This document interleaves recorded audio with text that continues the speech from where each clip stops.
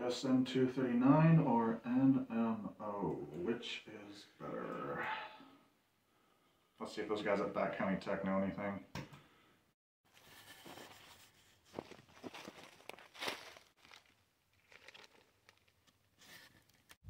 This is not a Rubicon. Hey! It's a sport model. Oh, never mind, Randy.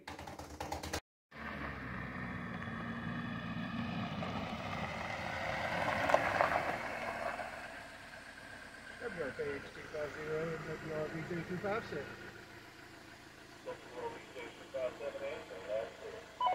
Copy. WRKX250 to WRVJ257. WRVJ257 answering loud and clear. WRVJ257, this is WRKX250 at the shed. WRVJ257, read you loud and clear at the shed. I'm going to try out my other antenna, see how you sound. And now, the SO239.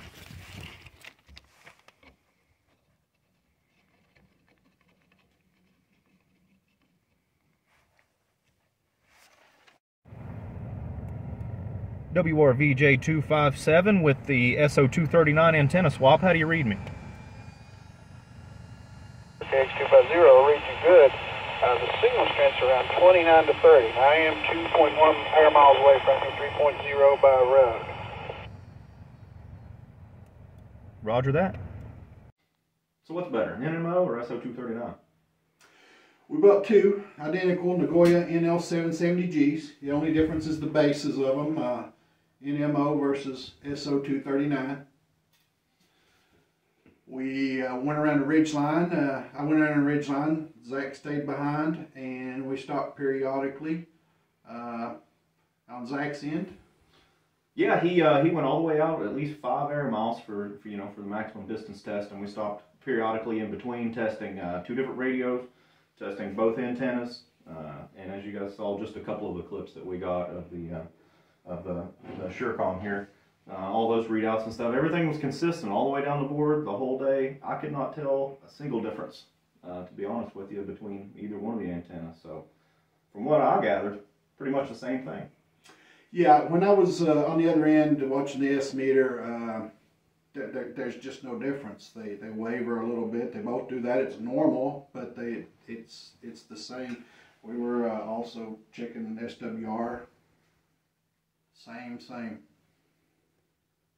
Yeah, so which one's better? Don't know, same thing.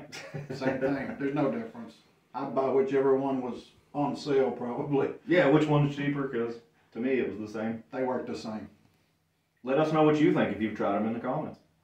Yeah. So thanks for tuning in. Backcountry Tech out. Done and done.